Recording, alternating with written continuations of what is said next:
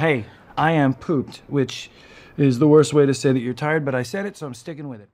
I play Annie, and Ken Marino plays Jake. And Annie is kind of, I would say, highly emotional, and I think funny and sweet, but is also kind of on an emotional roller coaster of her own emotions, and quick to anger, but possibly very quick to anger.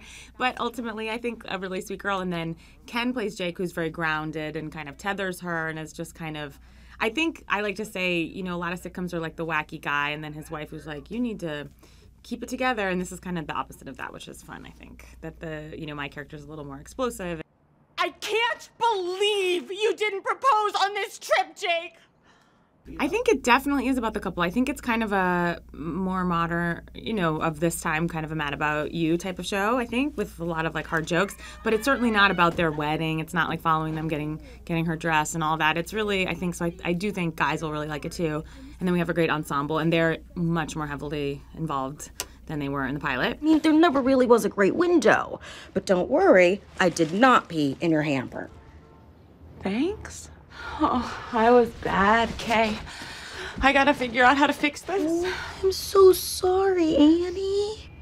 I did pee in it. It's totally fine to work together. I think some couples, everyone will be like, oh my God, I can't believe you work together. They're just, for whatever reason, I think because we met and we were just friends when we were working together the first time, it's totally fine. And he is largely involved in the writing and the editing, and so he's actually not on set that much, or I think it would be a little creepy to spend every second together.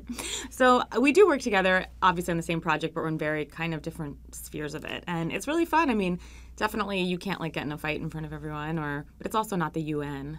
I don't think anybody really cares about our small romance. Everyone's like, okay, yeah.